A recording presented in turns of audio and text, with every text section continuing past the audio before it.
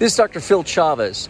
On May 13th, the feast of Our Lady of Fatima in 1981, as John Paul II was entering here at St. Peter's Square in his Pope-mobile near the right colonnade where I'm standing now, he was shot by Mehmet Ali Agca, a Turkish assassin. A marker is set on the precise spot where the Pope fell, which is right here on this place. He was hit in the presence of 20,000 people before his regular Wednesday audience began.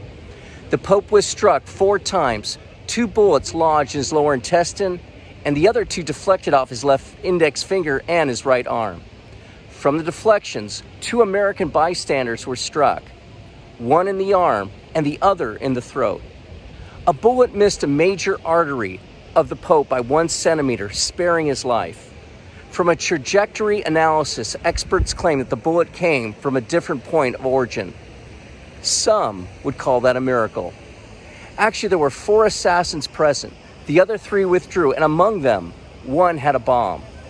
John Paul II believed it was Our Lady of Fatima who redirected the bullet from hitting vital organs on this day of her feast. He says it was the mother's hand that guided the bullet's path. In a ceremony the day prior, John Paul II blessed a new ambulance presented to him, and he included a benediction to its first victim.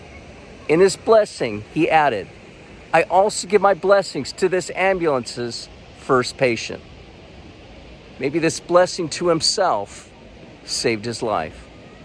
Now, some of the blood spilled can be viewed in a reliquary within a chapel dedicated to John Paul II in Santo Spirito Church, not far from here, very close to the square.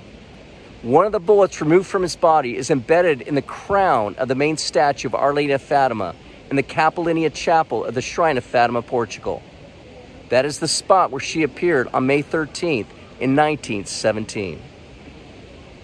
John Paul II had only Christian love for his would-be assassin, and he made his appeal to the faithful, saying, "Pray for my brother Agca, whom I have sincerely forgiven."